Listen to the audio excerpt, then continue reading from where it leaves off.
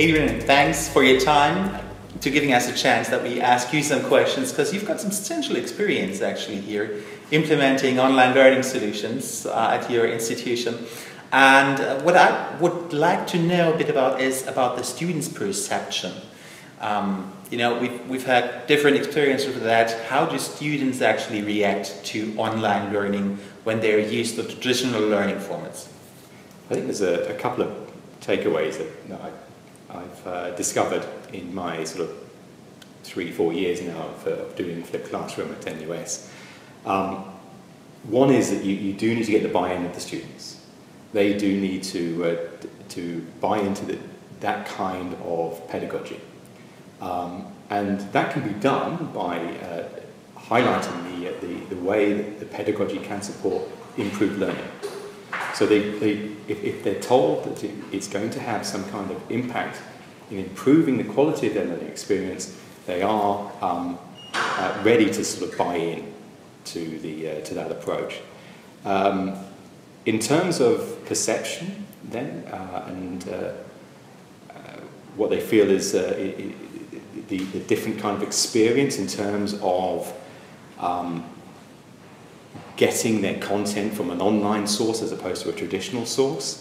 I find that at the beginning of the semester, the plurality of students will prefer a traditional approach. That's the kind of experience of expecting when they come to university. However, by the end of the semester, the situation is reversed. The plurality now prefer the online transmission of content. What I've discovered is that there are several reasons for this. Number one is they realise that because I'm providing the content online, I'm able to provide an entirely different learning experience in the classroom. And they recognise that the learning experience they get in the classroom is so much better than it is done in a traditional sense. The other things are to do with the fact that they are able to engage that technology in their own time. They can engage in it on the move, at home, whenever they've got free time. They also find that they can do things which they can't do when I'm delivering a lecture in a lecture theatre. They are able to pause my online content and go and have a break. They're able to rewind my content and review what I've said. And they're able to speed it up or slow it down. And these are things which they find to be improve the efficiency with which they are able to interact with that kind of content. Okay, excellent. And you mentioned that you get a buy-in by these enhanced options that they have, but also that they feel that the outcomes are better to some extent, that they've got a profit from that, that they probably have more, well, skills at the end of the training.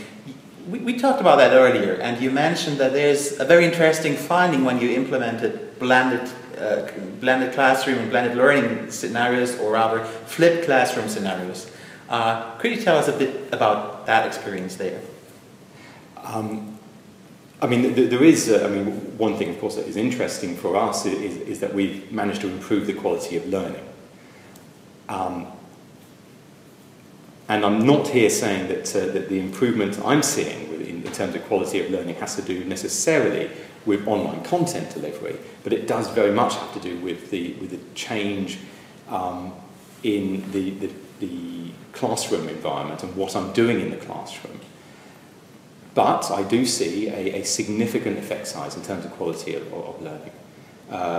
From the time I was delivering exactly the same course prior to the implementation of Flipped Classroom to the 3, now 4 years I've been delivering in a Flipped Classroom sense.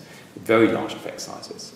So there is definitely, at least within my own context, a situation where I've seen a significant improvement in quality of learning. It's also correlated with a significant improvement of students' appreciation of my own teaching in terms of student feedback as well, which is also gratifying.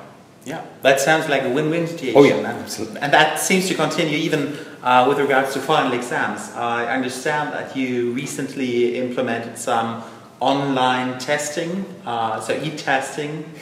options as well? So the course, the primary course in which I've done this kind of approach to teaching is a physical chemistry course. It involves a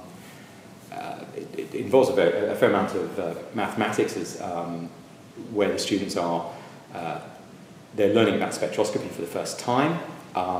Students don't necessarily like the mathematics part. That's one of the reasons why I wanted to change things around. One thing I did was that because I could change what I was doing in the classroom, I was able to change the learning outcomes for the module as a whole. One important change was integrating the use of technology to analyze the spectroscopic data. One of the unfortunate ways that we would deal with spectroscopic problems in the past would be that when we ask the students to analyze data and retrieve parameters of physical interest, they would simply do sort of solve a few simultaneous equations, and from that they would be able to infer certain details of the structure of molecules and so on. This is not how a spectroscopist works. They will take a lot of spectroscopic data, lots of spectral lines, and they will analyze that using linear regression or nonlinear regression techniques, data analysis techniques. I wanted the students to engage with those kind of techniques and develop those kind of skills, which I wasn't able to do before in a traditional format. So some of the classroom activities were workshopping the use of technologies that enabled them to do that kind of thing. So not only am I seeing an improvement in terms of their core understanding of spectroscopic principles, the theory of spectroscopy, I was able also to improve the quality of their data analytics skills, which has a far more broader and wide-ranging potential to, in terms of usefulness beyond my module. Okay, well that sounds like you have some gains already. Oh, yeah.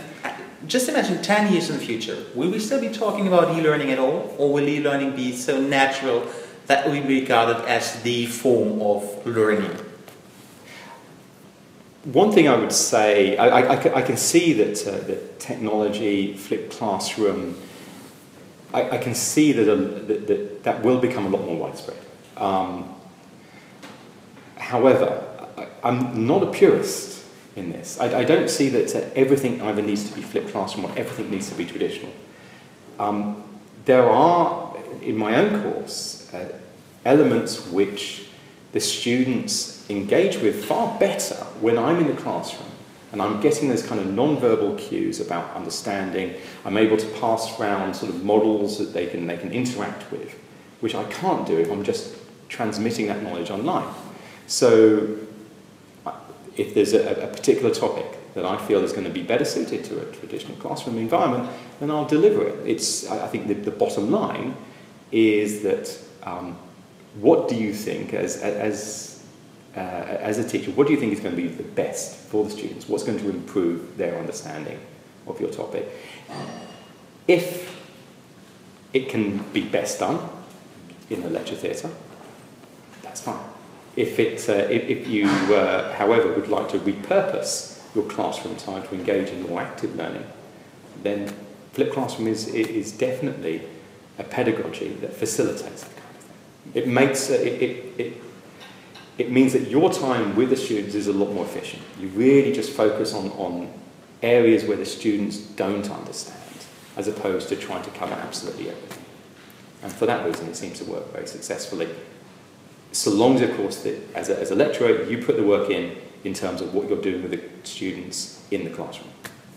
Lucky us that we've got the options, and lucky us that you have the time for the interview. Thanks to you so much, Adrian.